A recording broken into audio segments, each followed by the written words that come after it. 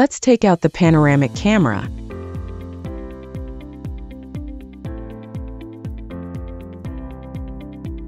There are bracket of camera, auxiliary tooling, screws, panoramic camera, screwdriver.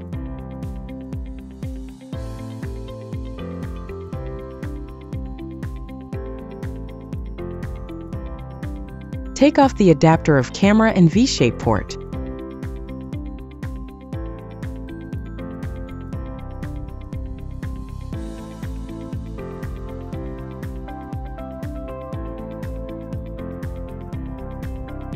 You need to notice that the screen side on the auxiliary tooling, which should be keep same direction with camera screen and adapter.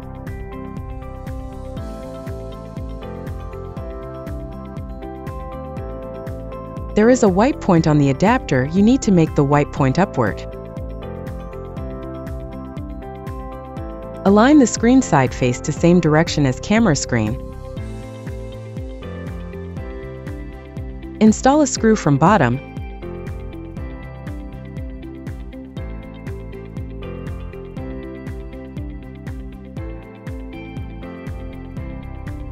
Take off the auxiliary tooling.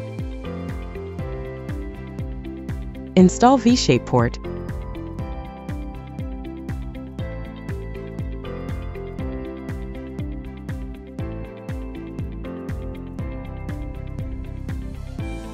Install final 2 screws.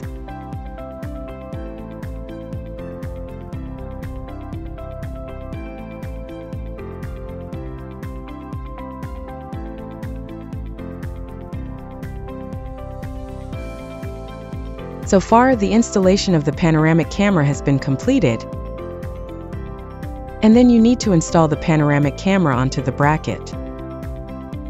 So first, turn the scanner upside down and put the bracket onto the bottom of device. Install the handle.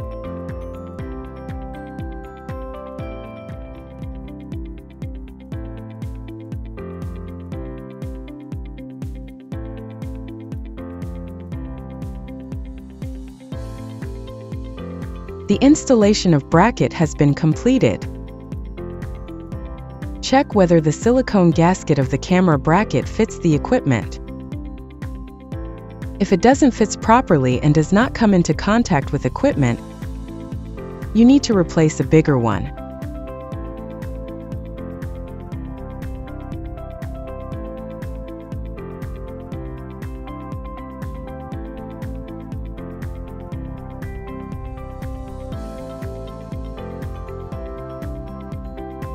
Now, you can install the panoramic camera onto the bracket and tighten the adjacent screw.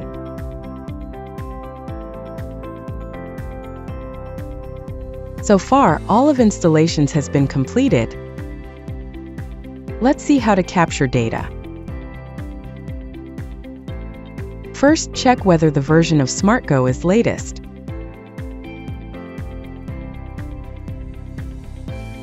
After connecting to the Wi-Fi of device, click the Connect Device button. Check whether the version of firmware is latest.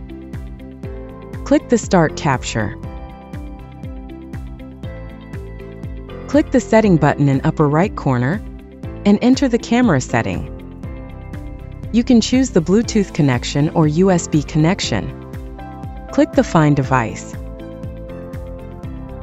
Click the Bluetooth of the panoramic camera and waiting the connection. Check the connection status if it's changed to connected. Click the orange button on the left to create a project. Select a capture scenarios. Keep the device stable horizontally until the pop-up disappears. The data is capturing.